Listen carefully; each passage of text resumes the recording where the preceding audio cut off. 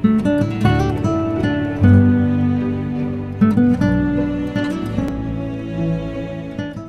still struggling to ask for help. Still struggling with alcohol.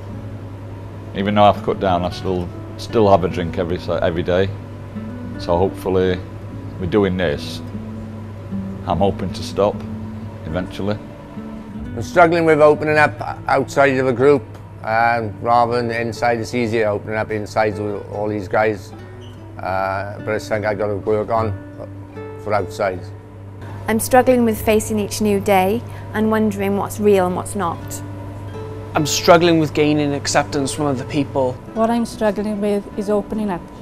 I'm struggling this week with issues that are out of my control to do with my family, but everything is coming good.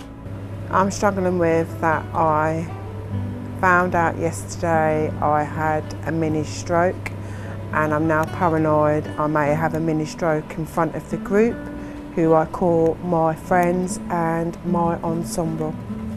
I struggle getting up about 6:30 in the morning to get you, to catch a bus. So it's a struggle to get here sometimes.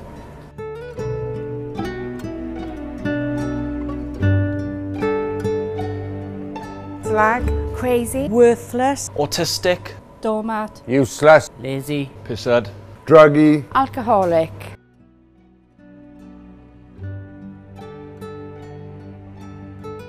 My label. My label is not on the back of my shirt, nor delicately placed on my underwear, so as not to ruin the cut.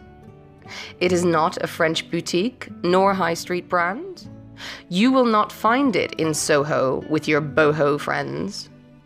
It is sewn into my skin, double-stitched, branded with molten screams, and finished with a wire bow that has rusted with age. You do not have this label. Your skin is unmarked. Your history soft and clean, clear and hollow. As you look at me with pity eyes that fear my brand,